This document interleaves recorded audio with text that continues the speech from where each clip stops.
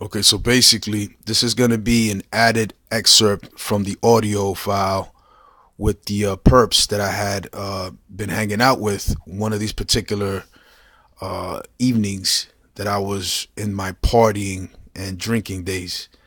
Uh, there's a guy that was in the background. Actually, there was a few other cats that were in the background, and two of them didn't really say much. It was almost, it felt like if I was being observed from a distance. I mean, yeah, they smiled, they laughed, they did certain things, but they were mostly watching the whole battle and hearing us and stuff like that. So I wonder about that. But I mean, it could be that these people were just there and they just happened to be part of the little group that happened to be drinking and, what have you. But for some reason, being that I've discovered that I am one of the MK Ultra trauma-based experiments that have been going on since I was pretty much a child, then I can only wonder who one of those or two of those people really were, who they were, you know what I mean, who they were affiliated with. In any case, I noticed during the course of time, and I didn't even realize it was being recorded. I had forgotten about it because I was, drinking and whatnot, and I finished, battling with the other guy that was a perp there. Uh, I was just observing, and I looked around, and I saw one of them had a Skull and Bones shirt. The pirate symbol or the Los Angeles Raiders symbol.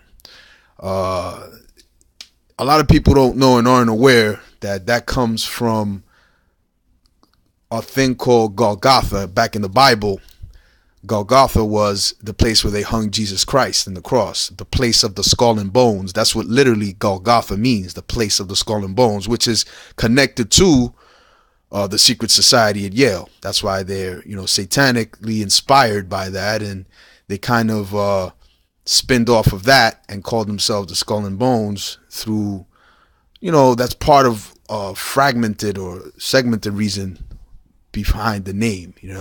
In any case, I realized that, and I had, jokingly asked him, hey man, I said it like in a joking way, so you're down with the Skull and Bones, or, and you'll hear as he says, no, this, what, I'm not, this is just, doesn't mean anything. And I said, no, so, I went, of course, I kept like trying to get it out of him, and he never really said much, but he said a few things, and he did acknowledge the fact that it meant something with death, which is the Brotherhood of Death.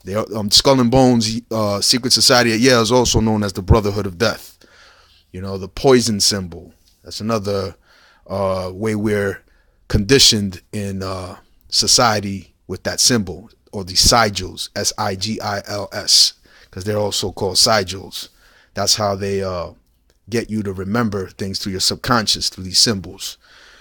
In any case, I'm going to put the clip now, and you decide, what you feel that may have been. It may have not been anything to some people who aren't aware, aren't targeted individuals like myself, but people who are TIs, real TIs, and know what I'm talking about when you have perps around you wearing certain color codes and pattern codes and symbols like the Skull and Bones are dead giveaways sometimes for how these people kind of pick each other out and let each other know, that they're part of the cause, and that they're, what they're working towards, as far as like, when they're around the target, people can identify each other. It's almost like an undercover cop being able to identify another undercover cop, wearing the color of the day. So, or a gang, member recognizing another gang member who happens to come in prison, and he throws his colors down to let him know that he's a Crip, or he's a Blood, or he's a whatever, Latin King. You know what I mean?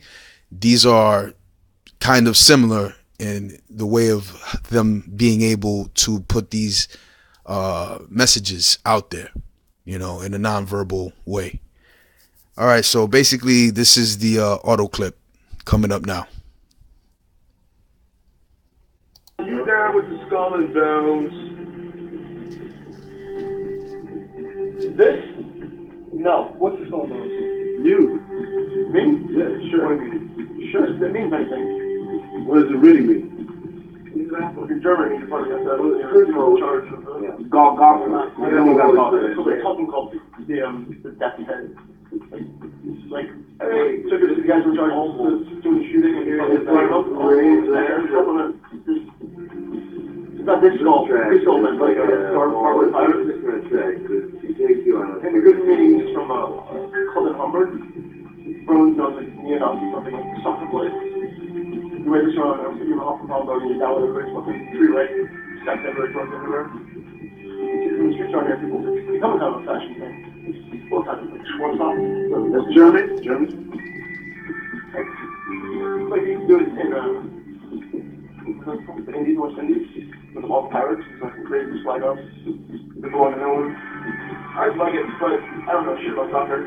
You wear this around and keep them listening to it. Ultra. What?